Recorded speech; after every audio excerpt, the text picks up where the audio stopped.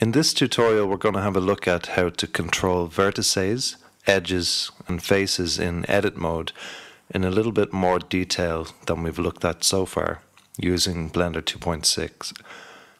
First of all, press Tab to go into edit mode. As we know at this stage, we can choose to select vertices, which are the points in our object, edges, which are the lines connecting the points, and faces, which are the polygons created by a sequence of edges connected together. So we can select each of these independently in our objects by clicking the appropriate icon in the header bar of the 3D window at the bottom. Choose Face Selection Mode and then press A to select all of your faces. Press W to open the Specials menu and then choose Subdivide from the drop-down list to add more detail to our cube, as we've done several times before. Make 2 cuts by increasing the number of cuts from the object toolbar on the left. When you're making subdivisions or cuts in an object, you need to make the changes straight away.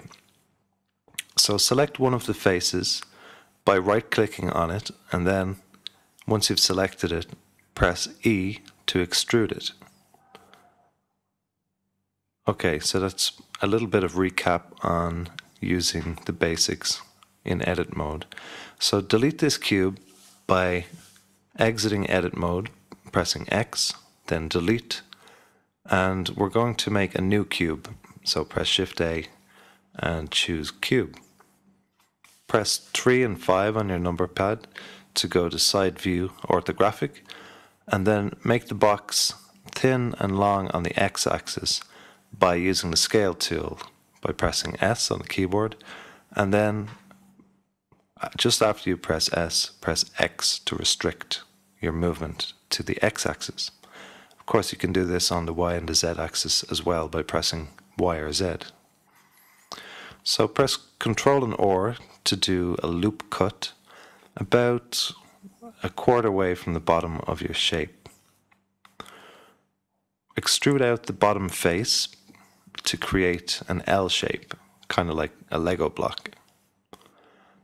Delete the selected face at the front by pressing X, and as we saw before, you should always delete what you have selected, and we saw this in a previous tutorial.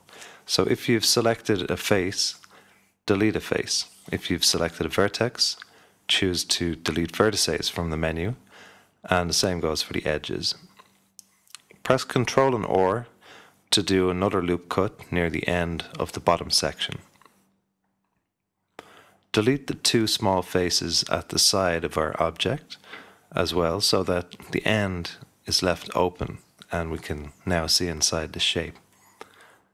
Switch to Edge Selection mode and right-click the front bottom edge and then extrude it upwards by pressing E. Switch to Vertex Select mode and right-click on the vertex on the left. Hold down Shift and right-click on the vertex on the opposite side of the gap. Press W and then choose Merge from the menu.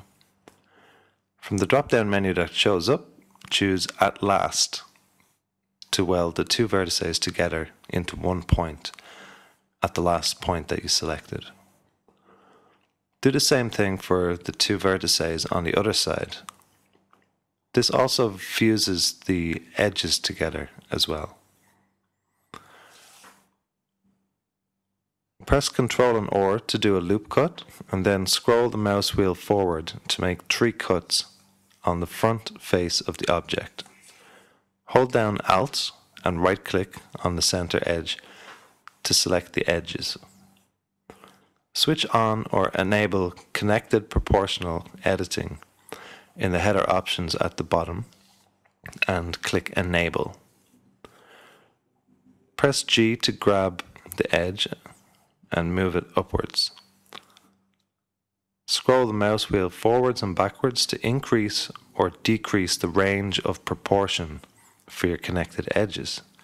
So you can see if you have the circle quite large, it's going to connect to every vertex or every edge that's within that radius.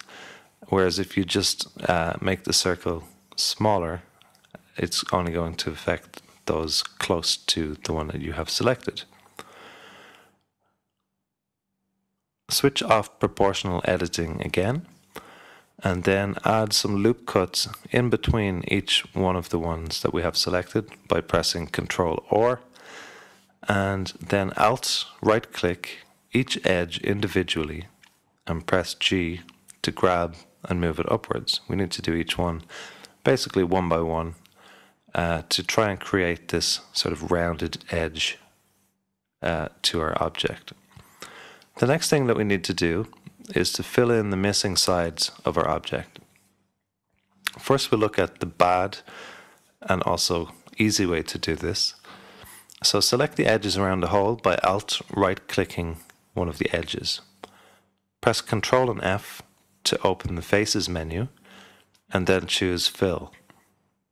This creates bad triangles. It fills in the shape, but the faces are made of three-pointed triangles. Triangles are bad for the topology of your mesh, as they make it difficult to manipulate later on, and also to make loop cuts or to add extra complexity to your objects, because Blender is basically trying to divide an uneven number. So it's much easier for 3D software to work with even numbers, and obviously a quad shape has 4 points and it's easy to divide in half or multiply by 2. It's always better to use quads which have 4 vertices instead of triangles which have 3 vertices. So go to the Faces menu again and choose Tries to Quads. So this is a special tool in Blender where Blender tries to replace your triangles with quad shapes by analyzing your mesh and recalculating it. But it doesn't always do a particularly good job of it, as we can see here. So delete these faces by pressing X and then delete, and press Ctrl-Alt right click on the faces to do a loop cut. That's an advanced keyboard shortcut for something that we already know how to do quite simply. If you press Ctrl and R, you can do the loop cut as usual. So make a loop cut at the base. Okay, next we're going to extrude the bottom edge across. We're trying to fill in the shape here manually. So extrude the bottom edge across by right clicking to select and then pressing E to extrude. And select the 2 vertices in vertex select mode and press W and then choose merge at last. Repeat the process with the other vertices to connect our edge to the side. Put a loop cut up the way this time and drag the top edge downwards in the same way and merge the vertices with the second and the third points. Pull up an edge in the smaller corner, the smallest corner, and then merge the vertices here as well to create a quad shape.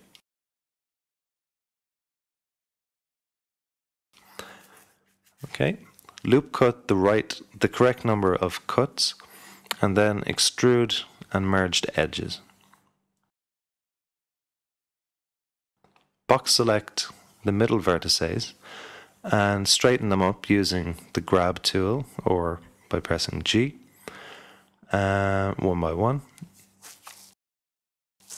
And now do a loop cut right down the middle.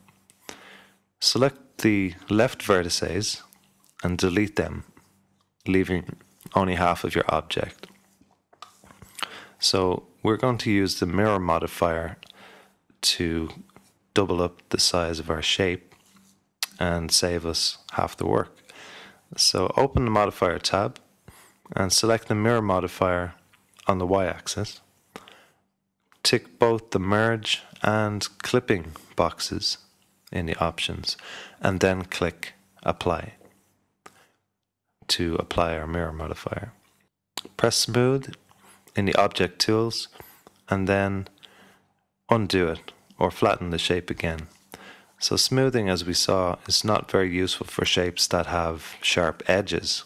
It's very good for soft objects or organic objects, or things that we want to have rounded or soft edges. So switch smooth back on again, and then add the modifier, which is called the edge split. Put the angle to about 88 degrees,